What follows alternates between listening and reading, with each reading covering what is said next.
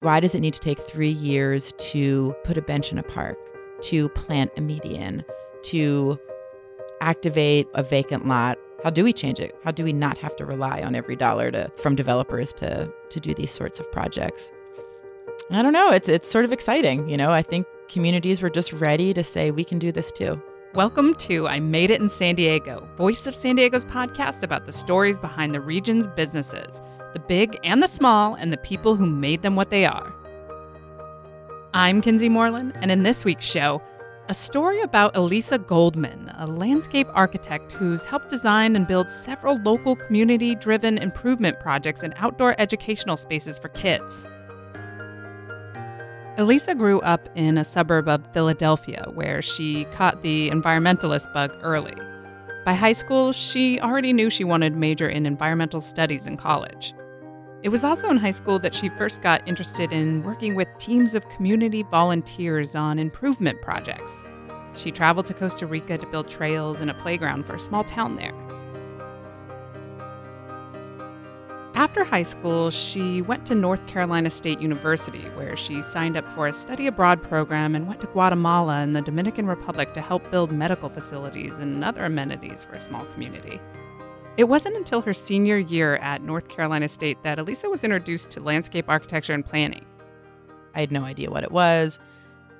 I just found it so fascinating that we could actually design the built environment to connect people back to the natural world, as well as improve, our ecological systems. So after college, I took about a year off to figure out what I wanted to do. I did environmental education in a environmental education center in the Pocono Mountains in Pennsylvania. And it was during that time that we had a lot of inner city kids come out who have never seen nature. They were excited and scared, and it was a really moving experience. And it was during that time that I realized, okay, designing space and bringing nature to the daily lives of people was a true passion of mine. Ilisa graduated college, but immediately went back to get her master's in landscape architecture.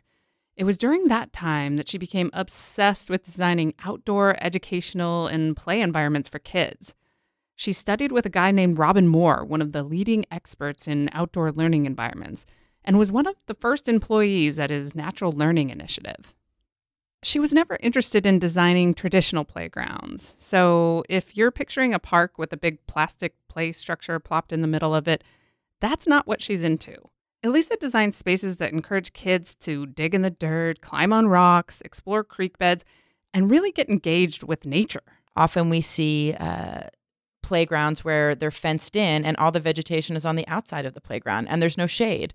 And to me, that just never made sense. Like, let's put the vegetation inside the playground. Let's let the kids play with it, especially early childhood. Really all the way through elementary school, children love to do mud pies and dig in the dirt and play with loose parts and do dramatic play. And play structures don't always offer that opportunity. Not to mention, play structures are really expensive. You could spend hundreds of thousands of dollars on a rubberized surface, a huge play structure that really is only tapping into one of the needs or few of the needs of children with regards to play value. I knew that there was a better way to design play spaces. And it's not that play structures are bad, but I think there's a very strategic way to integrate nature and nature-based play into our parks or in our playgrounds and our schools. And to me, one play structure is not enough. Ilisa graduated in 2002 and moved out to San Diego. The city's economy was booming at the time. She got a job quickly, but the first firm she worked for was not a good fit. The upside to her lackluster day job, though, was that it motivated her to look for more fulfilling volunteer work. That's how she met James Hubble, the famed artist and architect whose unique style of architecture is revered worldwide. So I had heard about Jim Hubble in grad school in North Carolina, that he was this organic architect and had these beautiful buildings and mosaics, but didn't really know too much. And when I first came out here, I was working for a firm that just, their missions didn't align with my missions. I was there for about a year and a half. I got great AutoCAD skills. Got to do one good, interesting project there, but it was a lot of suburban tract development. Yeah. Did not, it didn't fill my interests. my passions. And so during that time, I was very interested in permaculture, sustainable design, children's environment. So I just started, researching, and the Hubble properties were going to have their open house. I was like, oh, that sounds so great. I'd love to go up and see his properties, one of those yearly Father's Day ones. I went up and I met Drew Hubble and some other people up there, and I received a flyer for La Rosa Blanca, which was a 3-day workshop down in El Colegio La Esperanza down in Mexico, where you got to work side by side with Jim on the school environment. And so I drove down with Jim, and I told him my background and his background, and it was just an instant connection. Met wonderful people at this workshop, and I don't know if it was on the way home or what, but he's like, look, I really need help running these volunteer work days. We go down every month. Your pay will double each time you go down. I was getting paid zero. So, 0 times 0, 0. So it was clearly a volunteer thing. But for me, it was an opportunity that I definitely wanted. I didn't have very many responsibilities at the time. I was a young professional, no kids, but it was fun. Everything is a good learning experience. And I was able to fulfill those needs by my work now with Jim and going down to Mexico and we did monthly work days. So I helped revive the garden down there and build in the garden, helped teach people mosaicing, and really saw that facility grow. And I actually took over running La Rosa Blanca for many years. So I just have a very strong and grateful relationship with Jim Hubble. And to this day, we still try to stay in contact and partner together when possible. But that really got me into the community building side of things. Eventually, Ilisa ditched her job designing suburban landscapes and scored a new job with Spurlock-Poirier Landscape Architects, one of the most prestigious landscape architecture firms in San Diego. She quickly worked her way up to management and worked on some of the firm's biggest projects, including a park in the East Village that was finally built a few years ago. I was able to see several projects through, one including Fault Line Park in the East Village, which was just one of the most amazing projects that I've worked on. What did you like about that project? We engaged community, which was great, and because that project started way back. Oh, yeah. Long ago. 2006, maybe? Uh-huh. It was my first time working with what was CCD at that time, seeing East Village. I mean, East Village was not transformed by any means then, so really seeing that community change and wanting to bring positive design and spaces into the neighborhood. And another wonderful thing about that project, and I really thank Spurlock-Poirier Landscape Architects for encouraging me, but for integrating the connection of play and nature. So it wasn't just a traditional play structure, but how do we really have it feel that it's emerging from the context of the site? And I just had a lot of fun just working on the design and the community and the processing and even the political design is reflective of the fact that it's on a fault line, right? Fault, yeah. So we actually we looked at place for the design concept, and everything that came out of the design somehow went back to place and the fault line and the faults that run through Southern California and San Diego, the skylines, the views, what was underneath the ground, above the ground. And it was just an amazing project. I left before it was built because with the downturn in the economy, it went on a pause. And when it came back to get built, I still have a very close relationship with what's now Spurlock Landscape Architects. And it's just always had a really wonderful place in my heart. Ilisa became a mom while she was at Spurlock. Her second child came right as the economy tanked in 2008. So she decided to leave her career and focus on raising her children for a while. After a few years, though, she started getting the itch to get back to work. She started by volunteering and got on the board of San Diego Children in Nature, a nonprofit volunteer organization that works to reconnect children with the outdoors. As a board member, she started talking to local groups about the importance of outdoor space and involving local communities and helping to create it. She also took her first training in community-led placemaking, grassroots projects where local residents work together to do quick, affordable improvements to the urban landscape, like turn an empty lot into a community garden. At that same time, Ilisa got involved with the San Diego Gathering Place program, a partnership between the San Diego Foundation, a Reason to Survive arts nonprofit, and the Pomegranate Center, a nonprofit known for its success in training people to help communities successfully complete placemaking projects. She says the Pomegranate Center training she got through that program changed her life. Pomegranate Center is a nonprofit out of Seattle, Washington that was founded by Milenko Matanovic. And he is internationally known for his facilitation and community building skills. So he can go into very, very tense communities, be able to draw consensus and what we refer to as creative collaboration, get people on board, the naysayers, the residents, the professionals, giving everyone a voice in the project, but in a way that the project doesn't get derailed and stalled because there's too many voices, which we've seen. We've seen that happen on many public projects and private projects.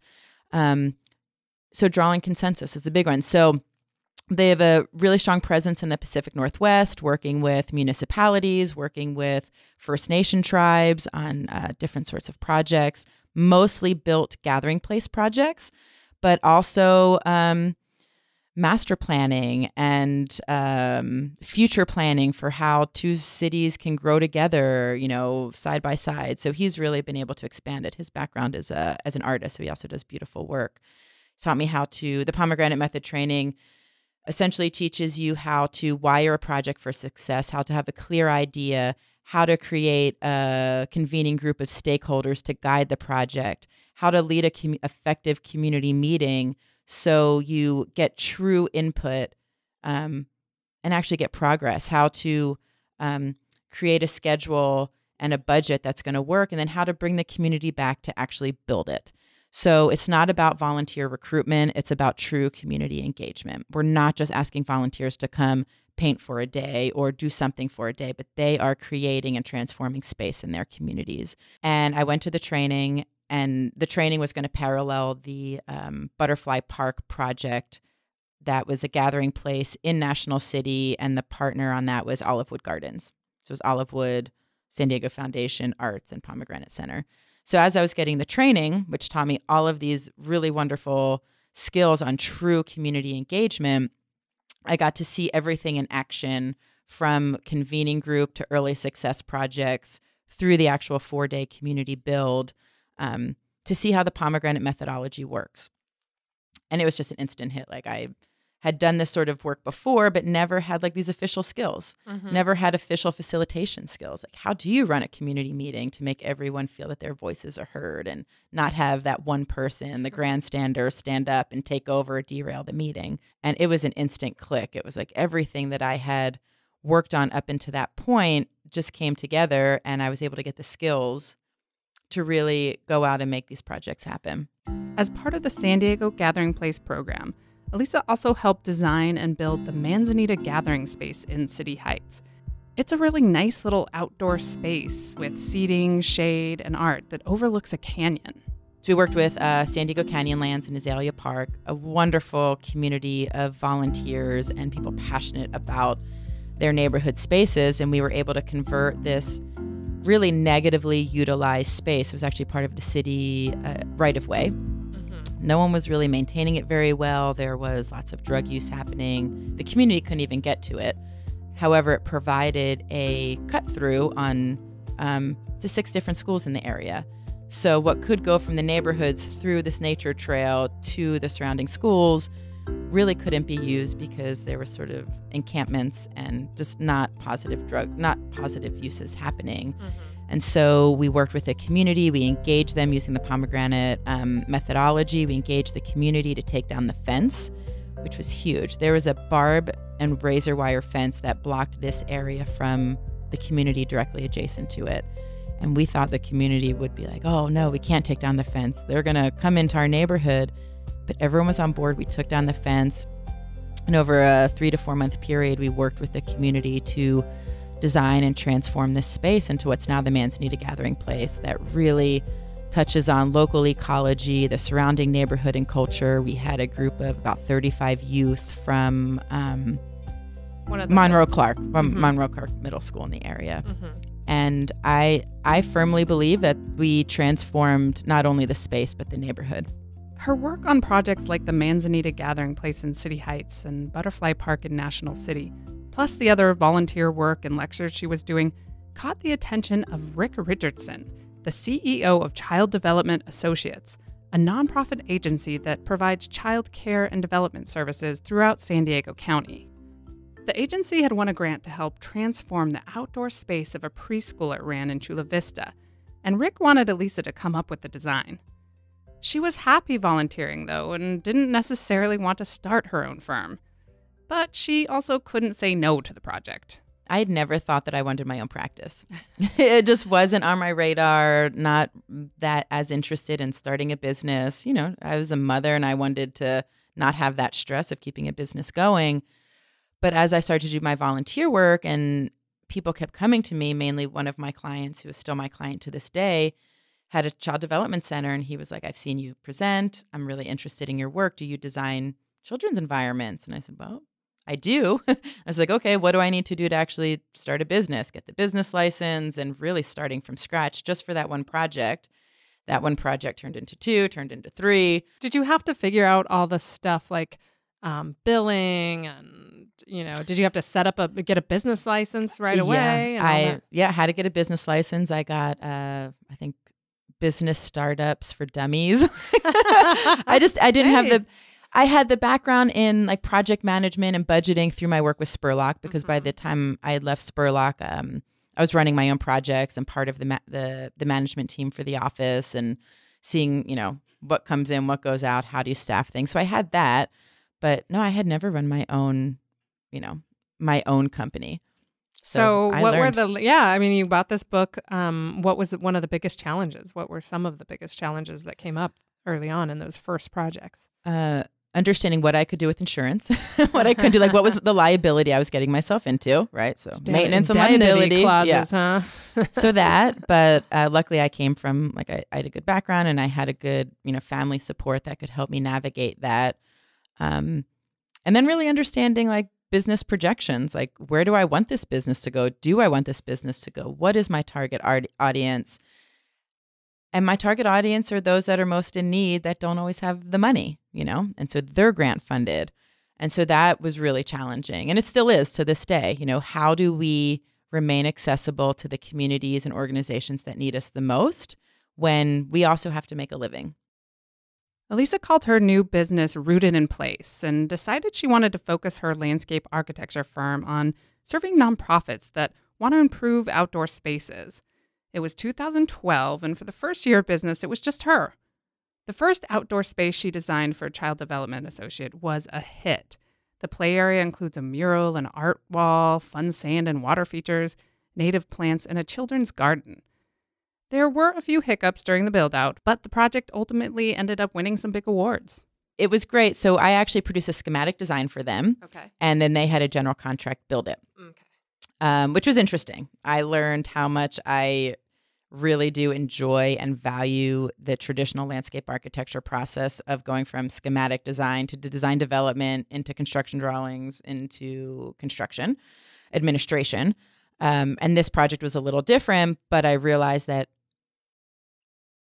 that's really how nonprofits, especially smaller nonprofits, they needed a different model. They don't always have the funding to go through a full landscape architecture process, which could take years and requires a lot of permitting. And so anyway, so I saw that happen. Some things were installed not exactly the way I wanted them. And I was like, okay, I need to be on site when these things get installed. And that project was really interesting because there was a piece of property that sat just adjacent to the main play and learning area that they just didn't have funding to do as part of the first phase. And so my thought was, let's make that phase 2 and see if we can get a grant to make that a nature trail or nature habitat. And I was able to bring together some people that I met through sort of what we call the Hubble bubble, the Jim Hubble world. And we called ourselves the Gartners. And we took on this project to transform this. There was nothing there. It was just a blank slate with some trees and always flooded. into an outdoor learning area for the children there, ages 3 to 5. The executive director, Rick Richardson, and I apologize, his title is no longer executive director, CEO and president. He is just a go-getter with funding and got a grant for about $42,000. So the gardeners, which I would say I predominantly led, we did students and everyone volunteered their time. We came up with a concept plan that then we developed into a plan they could use for funding and implementation. So once the funding came, then they brought me back to organize a community build to implement that. And it was just fantastic.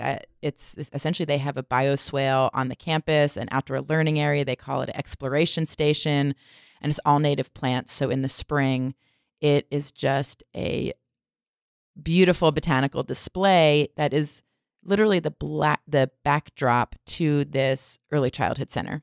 And early childhood centers are like our school environments, especially our public schools. There's not a lot of emphasis on creating a healthy outdoor environment. And so this has shade and loose parts nature play and music play and sand kitchens and mud kitchens. And now this nature trail that we call the Habitat Garten, lowercase g, capital A-R-T, lowercase E-N. So it's the Hilltop Habitat Garten. So there's mosaics and really beautiful bird blinds. And it was just a fantastic project that really made one complete child development center, which has won a couple awards now through ULI. ASLA had given it an award. And that was really one of the first projects that, I got to see it at completion. Ilisa could have kept building up her business from there. Projects just kept popping up. But instead, she pivoted. She was offered an opportunity to work for the city of San Diego to try to figure out how to break down the bureaucracy so more placemaking projects could be built. It sounded like a perfect job and a big idea. It was a signature proposal from a new mayor who was promising to transform the city. So she started talking to Bob Fildner about his big idea. When we come back, Ilisa takes the job at the city of San Diego's newly created Civic Innovation Lab. How the unpredictable politics surrounding the venture eventually got it shut down, forcing Ilisa to change course once again.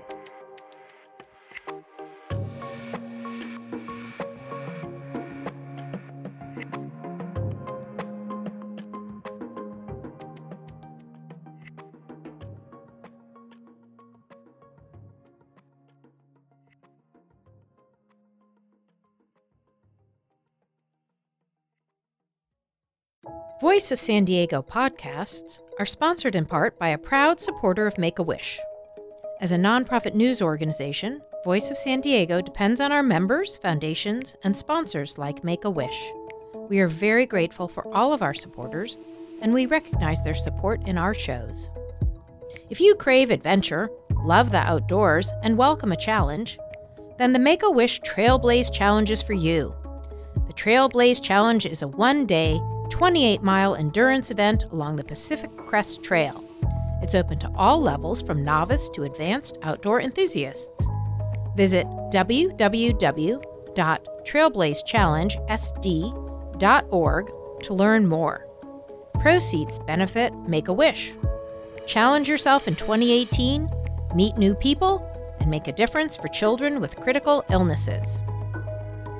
Voice of San Diego podcasts are also sponsored in part by a proud supporter of Monarch School. Monarch School educates students impacted by homelessness, helping them develop hope for a future with the necessary skills and experience for personal success. Monarch is holding its annual fundraiser, Building Bright Futures, on April 26th. Join event chairs Tracy Hoffman and recent Hall of Fame inductee Trevor Hoffman at this event. Find out more at monarchschools.org/events. And if you like Voice of San Diego's work and want to become a sponsor too, contact development@voiceofsandiego.org.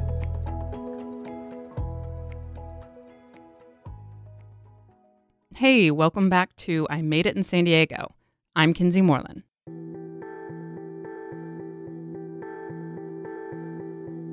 The City of San Diego's Civic Innovation Lab began in 2013 as the Incubator for Civic Imagination, a pet project of then-Mayor Bob Filner. The incubator was designed to do the kind of work Ilisa was already doing, quicker, more affordable, neighborhood-driven urban development projects in historically marginalized and underserved communities. Just a few months after the project was launched, though, Filner resigned amid charges of sexual harassment and assault. Looking back, it's clear the project died with his resignation. But at the time, interim Mayor Todd Gloria kept the project going, renaming it the Civic Innovation Lab and hiring a small team of urbanists who reported to the city's planning director at the time, Bill Fulton.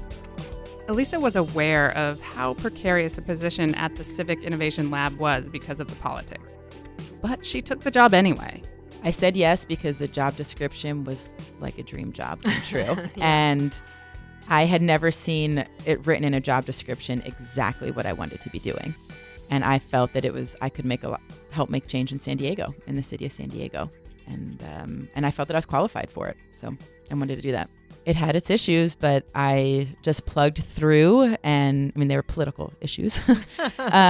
Plugged through and did the work that I set out to do and made wonderful contacts and saw firsthand what the real issues were inside the city, outside of the city, with the community organizations. What were the biggest challenges? Why was it hard to do these placemaking projects? I had really come to understand that our development services was geared toward developers who had money, not toward communities that wanted to make their own change. And I had just heard over and over again these community organizations that wanted to transform a median in their neighborhood or a corner or a bus stop, and there was not an avenue for them to do that. The Civic Innovation Lab was full-time and then some. Mm-hmm. And it was a lot to do once we found out. So Civic Innovation Lab, I think my first day was like January something of 2014.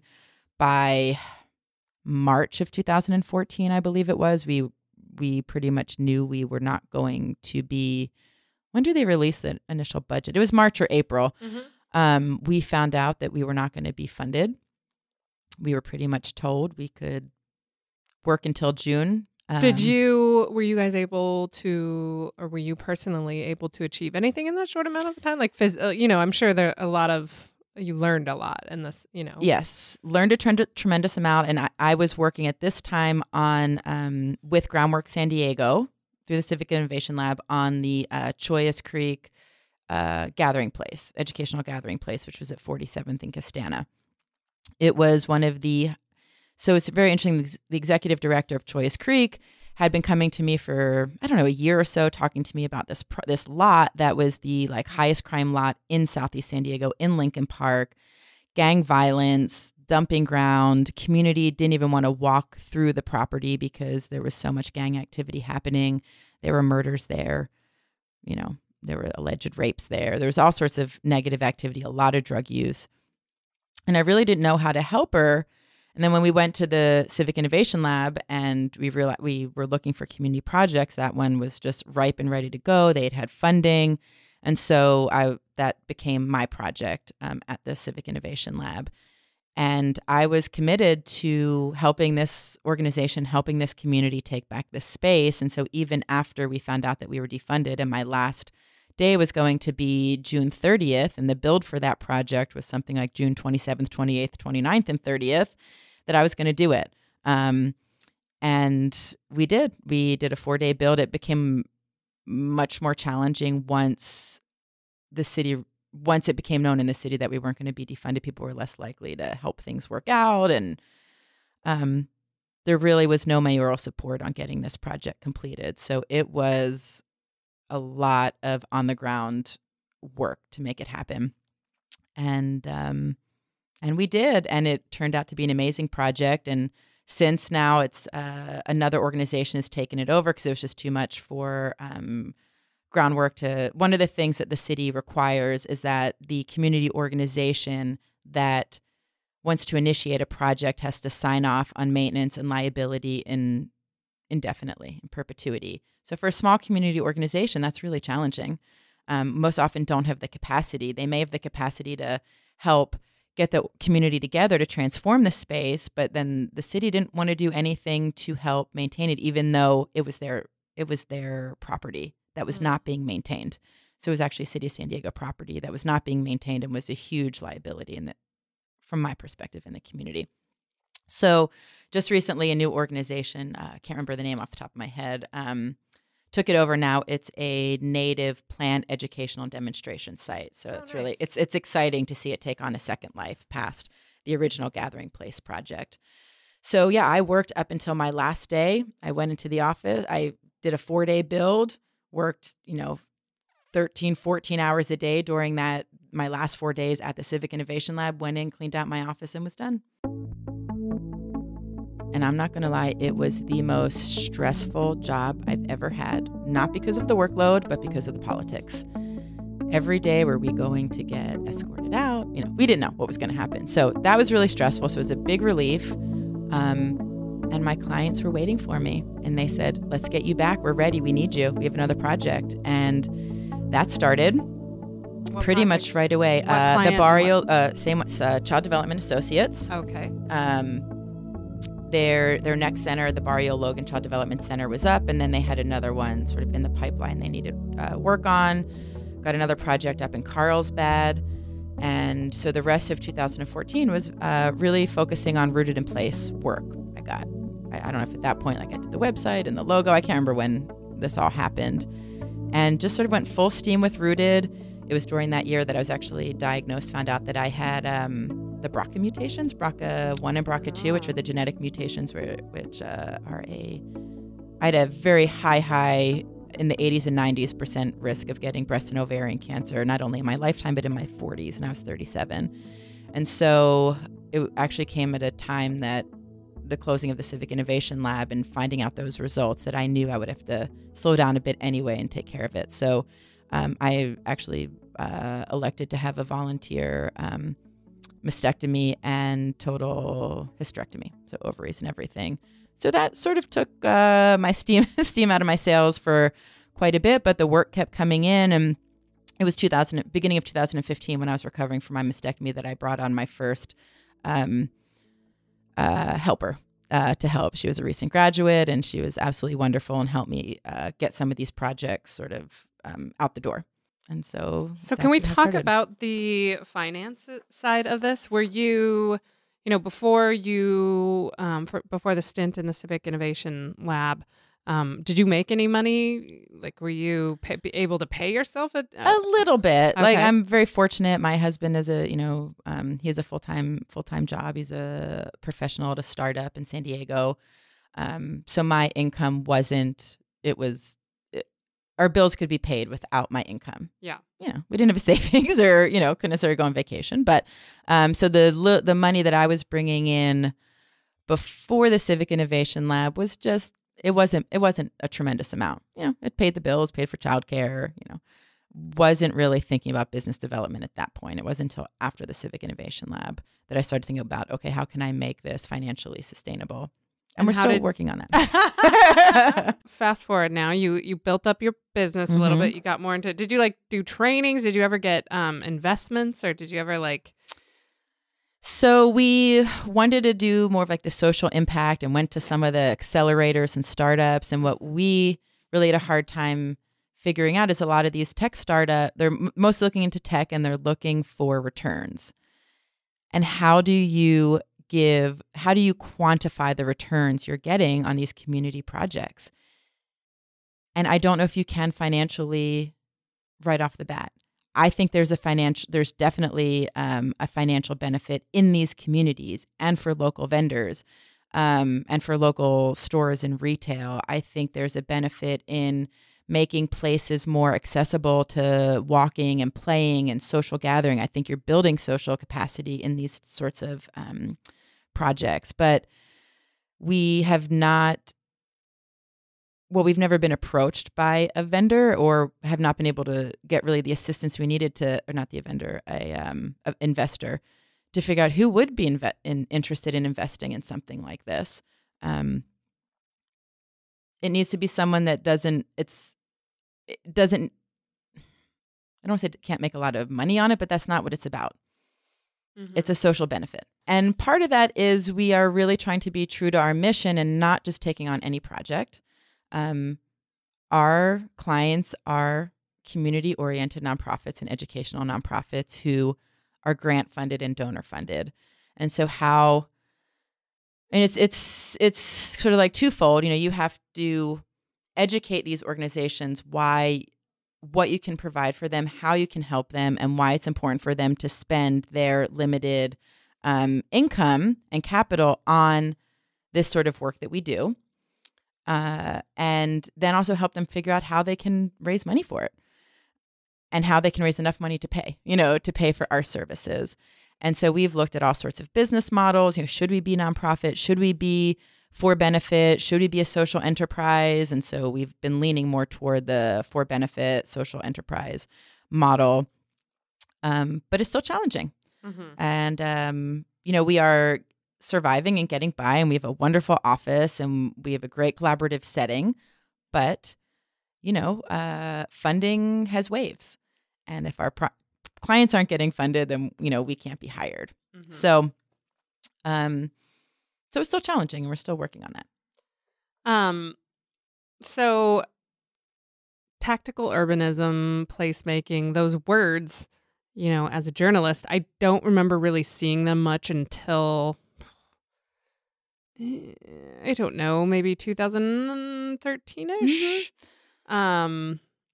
So it seems like you kind of hit your stride right at the right time when these were ideas that were just getting a lot more attention across the world. Yeah. So educate me. How did these two concepts really come into their own and start becoming a thing? So I don't know why this 2012 through 14 this was really getting momentum. Parking Day happened. We had our first parklet in San Diego.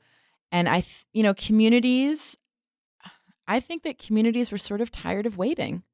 They were waiting for improvements and, to happen in their community, and trying to go through city council and trying to go through governance, and realizing it was really hard. And why does it need to take 3 years to, put a bench in a park, to plant a median, to activate a vacant lot for, something like the Dip Fair in 44, where, they brought in some microeconomic vendors and local vendors to activate a vacant parking lot. And it was gaining momentum. Oh, we also had the Rad Lab who did the courtyard. And all of these started to emerge around the same time. And people started to take note, saying, okay, let's think outside the box here. How do we change it? How do we not have to rely on every dollar to, from developers to do these sorts of projects? And I don't know. It's sort of exciting. I think communities were just ready to say, we can do this too. Ilisa's firm, Rooted in Place, has a small office in Ocean Beach.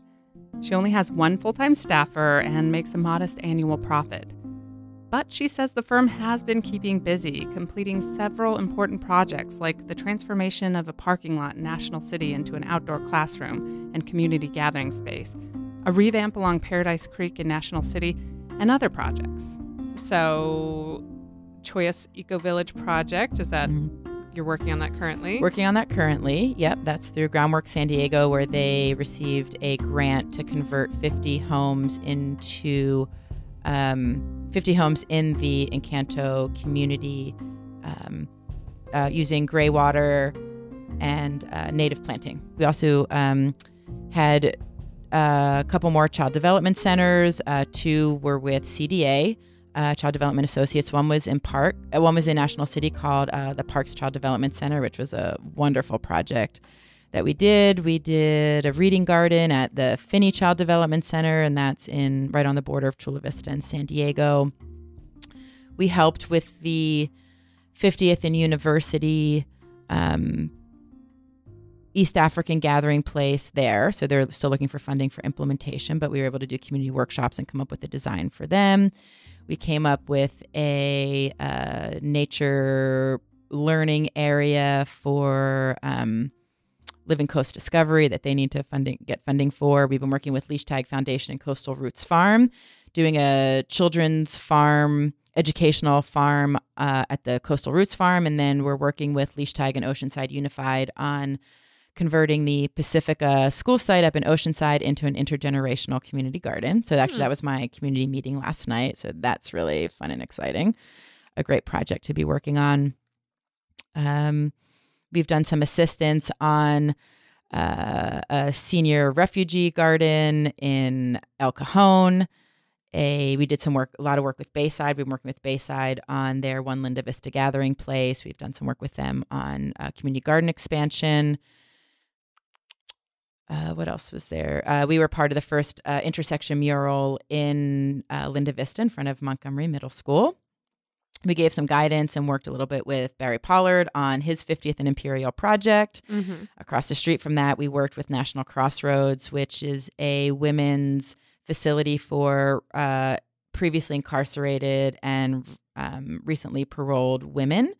And they have a sort of a blah outdoor space. And so we worked with them to come up with a design for a serenity garden as well as a edible production garden on their small property that they're looking to get funding for too. So a lot of work we do is to get a design. Sometimes we'll call it a vision plan or just a schematic design that then these organizations can take to get funding, because it's much easier to get funding when you have a plan. So maybe after I pitch you on this, you can tell me how often after people hear what you do, they do the same thing to you. I live in Lemon Grove. There is this huge empty lot that I suspect is owned by Edco, the waste management giant, huge corporation, which they have a facility right across the street. Man, and I would just love Edco to help, maybe do like a little, maybe it is public land, I don't know, but a public-private partnership and turn that into like a cool little garbage truck themed outdoor play area, right? Where there's lots of dirt. It'd be so dope. Ideas are spinning. So does this happen to you a lot where like you start telling people what they do and they're like, and then they start seeing the potential for all the, for all these empty spaces. They just want to jackhammer asphalt away and get you in there. So we get asked all the time, and as much as we want to do every project pro bono, obviously we need to, pay ourselves and, pay rent. But, we will do a consultation. Usually we do charge, a very small fee for a consultation. And then if the organization hires us, that just rolls into the contract. On occasion, if it's just really not possible and it's such an interesting project, I'll make time to go out there. And the first meeting is just brainstorming on, okay, how can we make this happen? Who are the people that need to be contacted? And just what we call in the pomegranate methodology, we call it wiring a project for success. And what are those first steps you need to get a project started in the right way that everyone feels that they're a part of it. And that's usually how we get started. Ilisa is also currently employed by the county, where she works part-time doing the same kind of community-oriented design work she does with her landscape architecture firm. Another way Rooted in Place makes money is by offering community-centered placemaking training workshops to other people. Ilisa is currently partnered with the Bayside Community Center in Linda Vista, which wants to transform a parking lot into a gathering place. People can pay $450 for an 8-day training, which will be done in parallel with the build-out of the new community space for Bayside Community Center. So when we learn about how to run a community meeting, they can actually see it happen with the project. When we teach about how to do a steering group, or a convening group, they can observe, how do we run a convening group? Oh, cool. How do we do early success projects? How do we coordinate for a build? And so the two projects are going to parallel each other, the training with the project. And I think it's a really great model. And actually, we're working with USD and with Bayside we'd love to create a residency in Linda Vista for a couple years, and then help them their capacity, increase their capacity in their community. And then, I don't know, maybe in 2 years, go to another community. Thanks for listening to I Made It in San Diego. I'm Kinsey Moreland. I wrote and produced this episode. Andrew Keats edited it, and Adam Greenfield mastered and mixed it. Visit voicessandiego.org/podcast to learn more about our weekly Voice of San Diego political affairs show, our Good Schools for All education podcast, the Kept Faith Sports podcast, Beer Talk Radio, and all the shows in the VOSD Podcast Network. If you like the show, go to voicessandiego.org and click the donate button. Or if you'd like to sponsor it, contact development@vosd.org.